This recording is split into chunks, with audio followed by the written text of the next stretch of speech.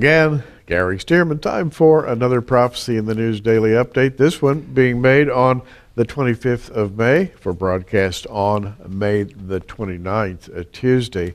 Bob Ulrich with me in studio. We're going to continue the discussion that we had concerning heavenly sounds, and that one ran over the weekend. But before we do that, Bob, I'd like to just take a few moments to talk about the passing of a great prophecy teacher, Grant Jeffrey. It's a sad day in a lot of ways for many of us. Grant suffered a seizure. I guess it's probably been a couple, 2-3 weeks ago now, and passed away about a week later. I talked to his wife, Kay, about it, and it was unexpected. He was only 63 years old, and he had a seizure. They rushed him to the hospital, and they just simply couldn't control his body. I mean, they put him into some type of chemical coma, I gathered, just to try to stabilize him, and they were able to stabilize him and couldn't find the source of the problem and what was causing him to go into these terrible seizures. But he passed away about a week later, I guess, of cardiac arrest. It's been reported on the internet. But great prophecy teacher, great friend, great mentor, a guy who just had a tremendous personal influence on my life. In fact, the first prophecy book I ever remember reading was a book Grant wrote called Armageddon, Appointment with Destiny. You took the words right out of my mouth. That's the one that brought Grant to national attention.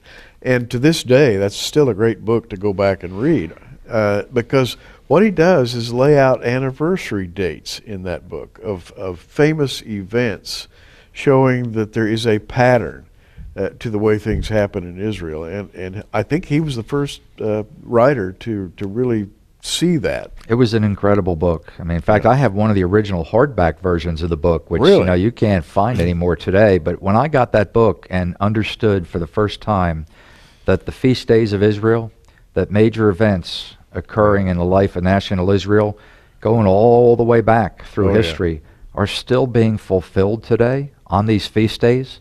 If people wonder why Gary and I, our ears perk up when Pentecost comes, or when Rosh Hashanah comes, or when even the 9th of Av comes, and all these historic dates that Grant detailed in his book, it's because it's kind of like an appointment with destiny. Let's call it that. That's the way he put it, and it was a bestseller. And of course, I'm sure most of you have seen Grant on television, but he was excited about Bible prophecy. We mourn his passing. It was the Lord's decision to take him at this time, I'm sure. He had done his work, and he's in a lot better place now. Well, he was a prolific writer. I think he wrote, if I'm not mistaken, 27 books, millions and millions of copies of his books circulated. Yeah. And you know what Hal Lindsey was in the 1970s or 80s, the voice of Bible prophecy? Grant Jeffrey kind of picked up that ball, and he became a prolific writer who, I think what he wrote about were subjects on the minds of the people, subjects in the news and things that people were really very curious about. And you're going to show us the June magazine, because this is something on the minds of people, isn't it? Well, again, we want to continue the discussion we started over the weekend, and this is the June 2012 issue of Prophecy in the News. On the front, you can see angels with trumpets blowing over the globe, the planet Earth down below. And the title, Sounds Out of Heaven. And sounds have been heard in the heavens, Bob, and this prompted me to write an article. I put it off for a while because I wanted to make sure the phenomenon was genuine, and it is. There are a lot of hoaxers out there producing their own heavenly sounds videos, as always happens, but there are some legitimate, bona fide, documented sounds recorded and interviews with the people who recorded them. Well, there are definitely things afoot. I mean, some disturbing things afoot, and it started off as trumpet sounds. It's gone into almost wailing moans. There are reports of people hearing sounds of locomotives crashing headlong into each other, yet nothing is recorded on seismographs. People go outside their homes, and there's nothing there. And yet the sounds are enormously powerful, just literally earth-shaking, except they don't shake the earth. And people report these things and call the police, they call the fire department. People go out and look, and they find absolutely nothing. So you have trumpets, you have explosions, you have metallic sounds like banging and clanging. And there's another one that we hadn't mentioned, Bob, and that is many people have described the sound of voices in conversation at a distance. People talking to each other, but you can't quite make out what they're saying. There's somebody out there. Somebody out there. And they listen, and they're very, very frightened. And all of these the things, the composite image, if you will, leads you to one conclusion. There's something going on in the heavens. Well, we had a supermoon not all that long ago. In fact, boy, you walk outside and you look up at that full moon, and that was a little terrifying to look at it. Oh, yeah. Of course, the Bible predicts signs of the heavens in the end times. It's also interesting, if you ever do a study, and we'll have to talk about this more one day, about comets and how these different signs in the heavens portend war and events that happen a period of time after that. So are we on the verge of seeing something pretty spectacular maybe come out of the Middle East? We know one thing. There is going to be war in the Middle East. We know another thing. According to the book of Revelation, there's going to be war in heaven. Two factions, or maybe multiple factions, I don't know, but fighting going on in the heavens, which leads me to believe that we may be hearing, shall we say, the preliminaries of the big battle to come.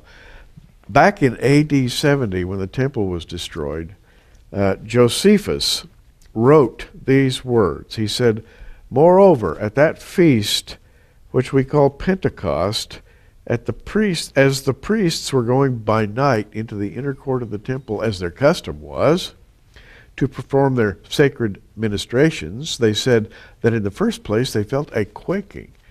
Then they heard a great noise, and after that they heard the sound as of a great multitude, saying, 'Let's remove from this place.'" So, reading Josephus, we have a composite of all of these different heavenly phenomena at the destruction of the temple in AD 70. Gary, that was just one of many, many, many things that happened, before the temple was destroyed. One of the ones that I find utterly fascinating, the gates of the temple were made of not Corinthian leather, but fine Corinthian bronze. Yeah, that's brass. Right. And these gates were extremely heavy. I don't know what they weighed, but I know one of the gates was 60 feet long and 23 feet high. It took 20 men. They said it took 20 men, even though the gates were on finely machined hinges. In other words, they were movable, but it took 20 men to move them. And yet for a period of time, they said these gates just swung in the wind like a leaf in the wind, like it was nothing, without anybody's help to open or close them.